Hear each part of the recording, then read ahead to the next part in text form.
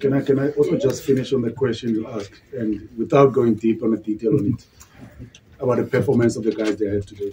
I'm not going to mention the names, but we had an original squad that was supposed to join the guys overseas, and some of the guys today that were not part of that group, and the way they performed today, and we've already announced the squad to them that are joining that squad. So once again, it goes back to the opportunities that we spoke about. They don't only apply on the field when we're beating the four lines.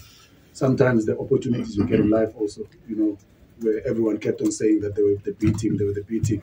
Some of the guys, they've booked a ticket today to go to New Zealand. So that's how special it was for this game. Okay.